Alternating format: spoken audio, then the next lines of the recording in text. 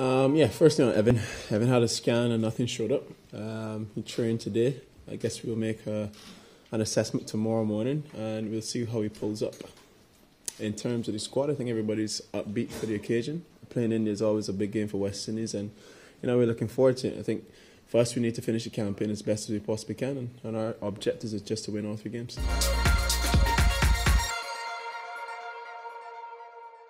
I think at the start of this tournament, we all match up every single team, and most captains said that it's a competition where once we play good cricket on any given day, anyone can beat anyone, and it's just a matter for us to put together a complete game. We've shown glimpses here and there of what we can produce, and as a side, we just haven't brought it together, collectively more often than not, and it's hurt us in the games before.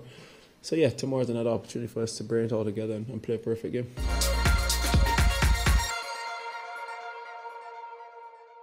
Yeah, it has sunk in. It's been 2 crushing defeats, and we felt them drastically over the last couple of days.